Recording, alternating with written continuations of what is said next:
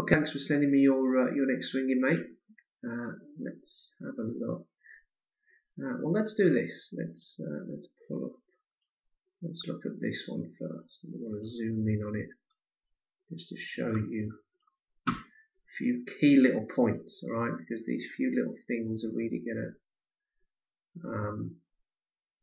help you. All right. Number one is in the takeaway. So I like your posture. Your arms hanging down. This kind of line underneath your armpit is dissecting your knees. Right, your weight looks evenly balanced between the balls of your feet and your heels. So I like your setup, right? But it's what you're doing in this first little bit which is letting you down. All right, now you can see there, right? Just that little bit there. Look how much roll there is in your hand, right? And look how much this club face opens up. All right, so look at all the space between your arms, all right, and look how open the club face is already. Okay, so if that's a line across your toe line, really your hands are kind of coming a little bit outside of your toe line, aren't they? If you watch the direction of your hands here, there you go. So it's almost like you're flicking the club face open instead of dragging your hands back inside. All right. So what do I mean by that? Well, let me pull up a model. Good one I use is a guy named Charlie Wee. Okay, so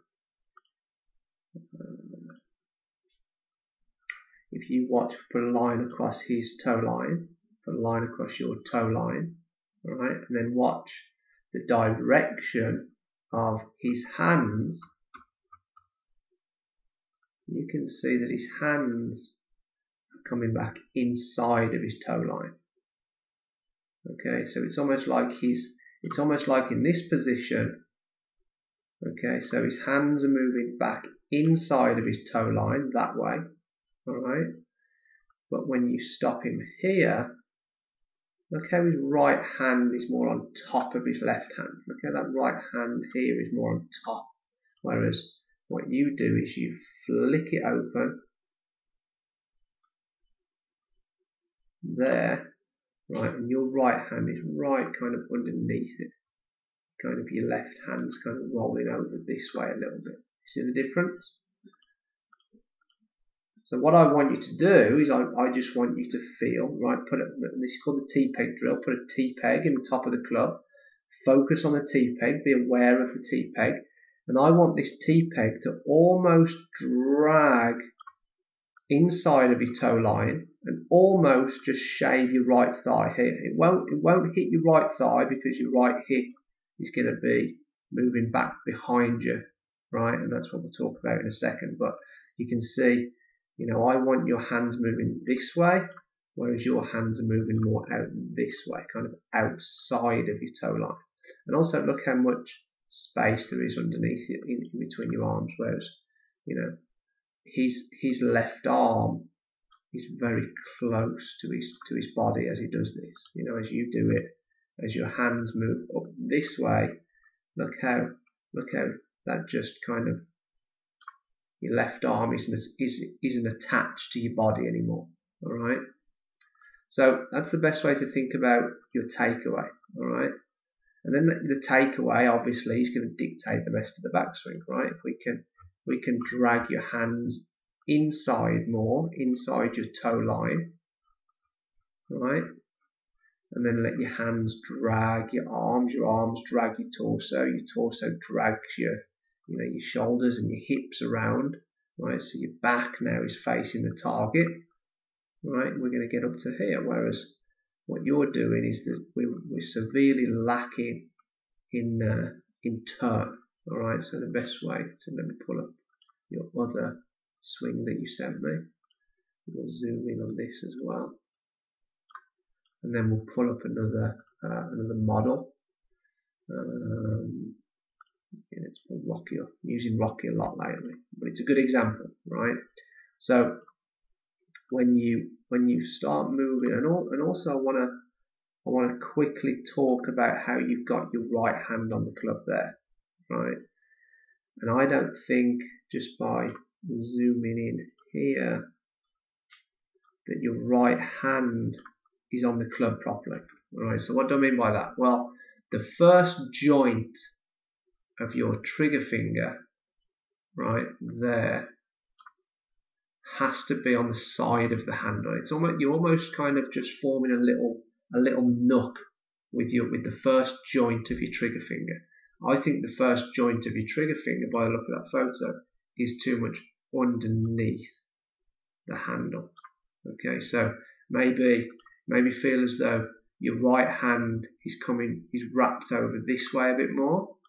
Okay, and then that way, I think the first joint of your trigger finger will be able to get on the side of the handle a bit more. All right, and that's important because we need your hands on properly. We need your right hand, well, both hands, but just by the look of it there, it looks like your right hand, your trigger finger isn't placed on the club properly. All right. Now, decent setup. I'd like to see these knees out a bit more, right, rather than inwards. I think we spoke about that last time. I want your knees going out more than in. You can see Robert Rock here. Robert Rock's a European Tour player, right? But you can see how his knees are going outwards. His toes are flared out, right? And it looks like your toes are flared out. But I also want to see your knees flared out as well. Okay, both of them. All right, mate. And then with regards to your movement,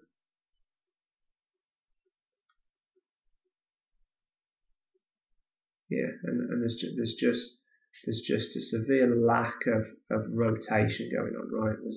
There's not much turn going on here, and there's not much turn going on here. Well, let me pull up a better example, someone who you can really try and emulate. All right, so let's think about, so that's your hip turn and that's your shoulder turn. Now, I want you to try and feel in your setup like you got a little bit more weight in your left leg. All right, like this guy. This is a guy named Troy Mattison, plays on the PGA Tour.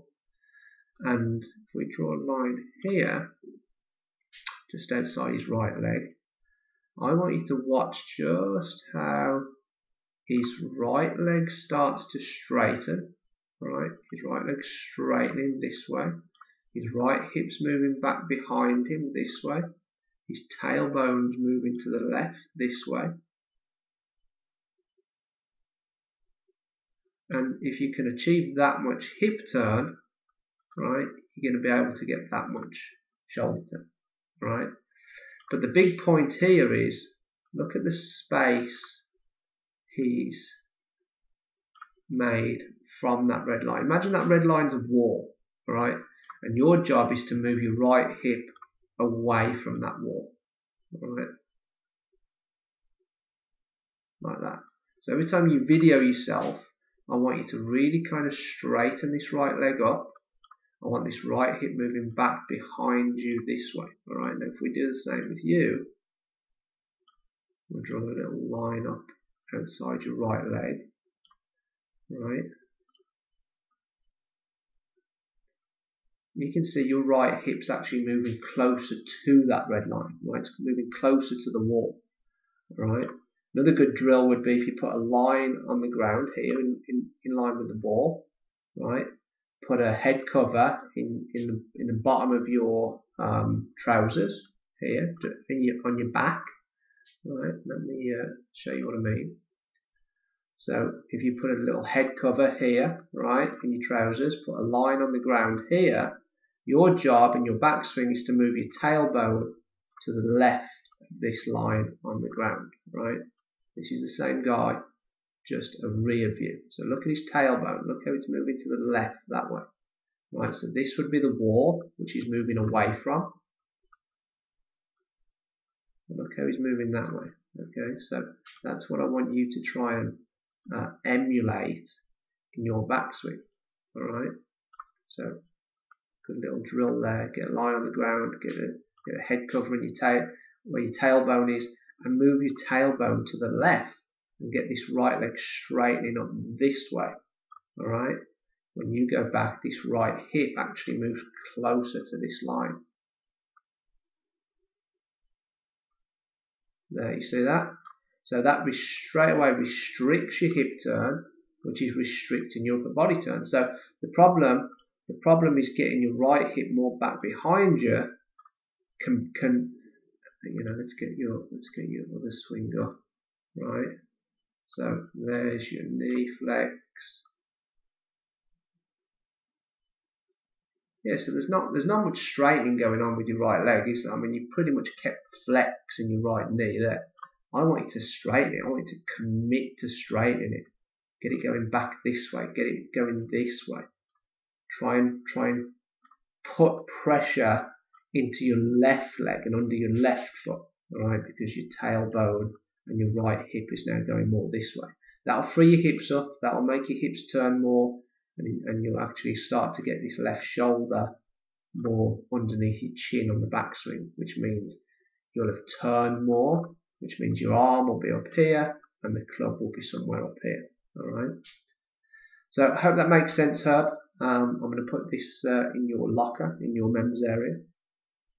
If you have any questions, just hit me up in the message centre and I'll answer any questions for you. Alright, bud? Speak to you soon.